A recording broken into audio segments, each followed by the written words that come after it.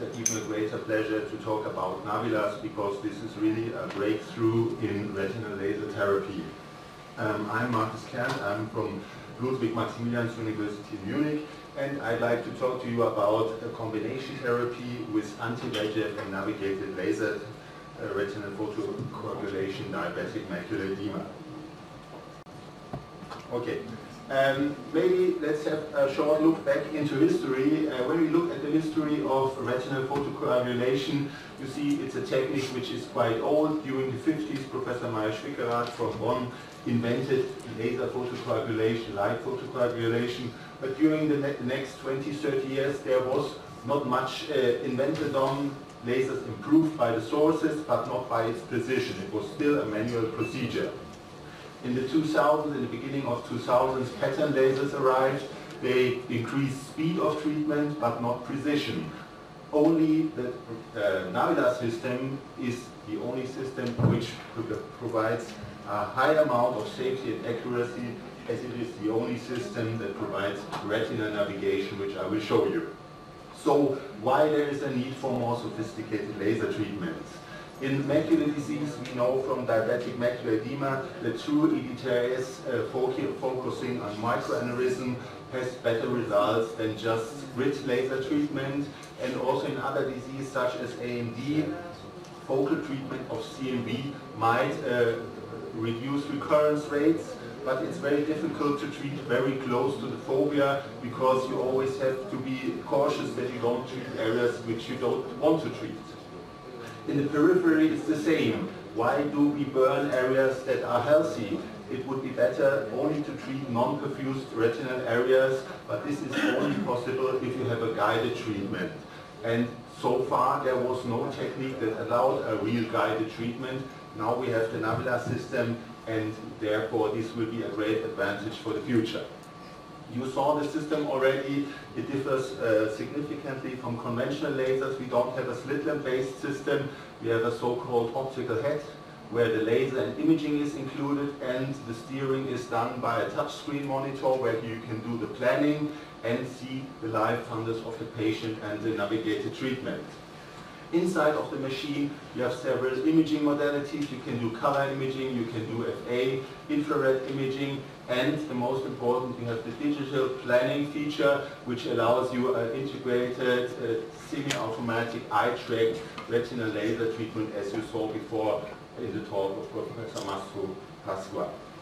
Once again, just to show you, here we have an FA image from a patient with diabetic macular edema. You can position the spots as you like, position them on microaneurysms wherever you want, and then integrate the planning image where you plan the treatment in the live treatment situation. You see how the system tracks the eye movement, and therefore we have a high precision and accuracy of the treatment. This is a patient with a branch vein occlusion, which is quite close to the macular area. In these patients, you can use pattern laser quite close to the macula, as due to the eye tracking feature, you have high precision and high safety, and you don't have the risk to treat the macula in areas where you don't want to treat. So we were quite lucky in Munich, as we were able to work with the Navigato system quite early. In the beginning, it was important to find out, does the system what it should do, and is it safe and accurate? And in our early studies, we found out we have a high precision of the system. About 96% in the study we performed of the spots were within a 100 micrometer target. This is really high precision. No other system provides that. And as a positive side effect, the Navigato treatment produces less pain for the patient. Just to show you the results from the study, we investigated about 50 eyes, and we could show, we counted more than 5,000 laser spots, that there is a very, very high accuracy of 96% of the spots that are placed directly close to the target of 100 micrometers. We performed OCTs to show that we only treat the areas or the level of the retina that we want to treat, and we could show that the lesions are only limited to the outer retina and to the RPE, so there is no additional damage to the photoreceptor layer or anything else. And as I said, the treatment with Navigato is more convenient. we compared 54 patients with standard laser to 54 patients who had a Navigato treatment and showed them a visual analog scatter to show how severe the pain during treatment was. And we found out there was a significant difference. Patients with standard laser had more pain. Why is this so? The laser itself is quite the same than in any other machine. But as you can do the planning, it takes less time to treat, which produces less pain. In many patients, you don't need a contact lens, and therefore it's much more convenient for the patients. And this is an additional benefit. We all know diabetes patients are very incompliant in somehow, and if you can provide them easier, less painful treatment, they easier agree into the treatment. So more important than accuracy by its own is, does this new technique result in better visual outcomes? We investigated, we took about 120 patients from conventional laser and compared them to 45 patients with navigated laser. The thing is, it's always very difficult to compare pears and apples. So we used a special technique, it's called propensity score matching, which allows you to bring both groups more together to get them in same shape so that they are easier to compare. So in this study we found out that in general patients with Navigato treated get more laser spots. Why is this so? Because you have the opportunity, the possibility to see FA images, to plan exactly where you want to treat. You can do a full and comprehensive treatment, and this might result in less retreatments. In addition, we found out that this might provide better visual outcomes.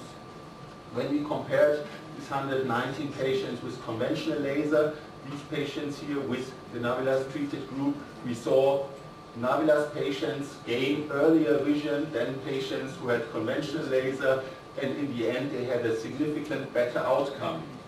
I said those patients that were treated with Navigato had placed more spots, but even when you match the groups for the number of spots, so both groups had the same number of spots, patients with Navigato gain earlier vision than after conventional laser, and the outcome is visibly better.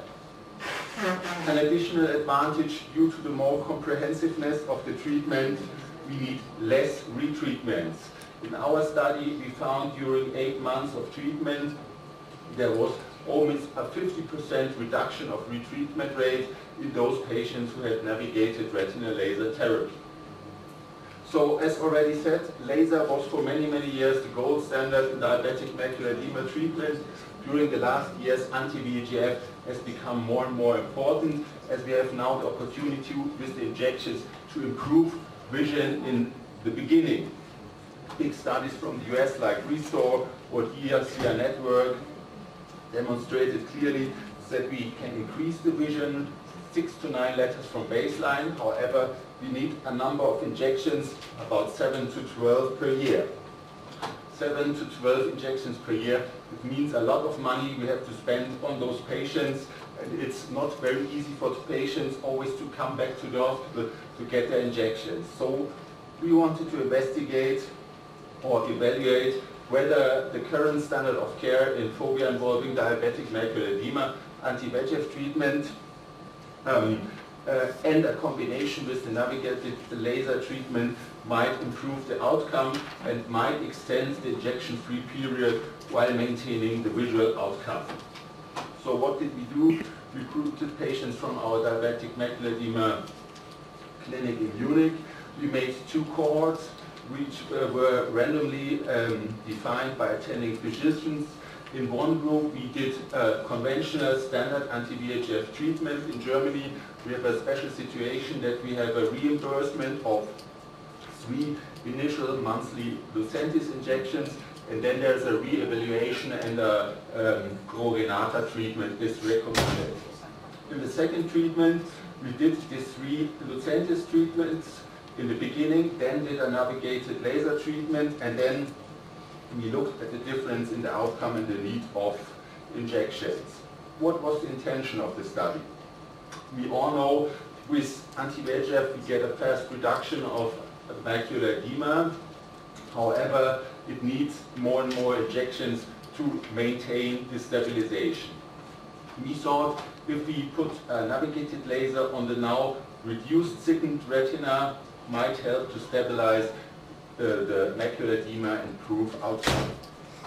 First, let me say in sum how this works. Here's a patient example. You see a more diffuse type of macular edema.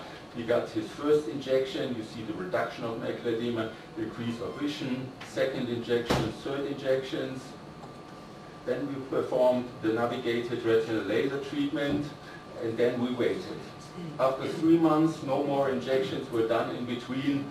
Vision stabilized, even more macular edema remained flat, and even after 9 months, after laser treatment, 12 months after beginning of treatment, situation was stable without an additional anti-VEGF treatment during that time. So we tried to evaluate that a little bit more systematically.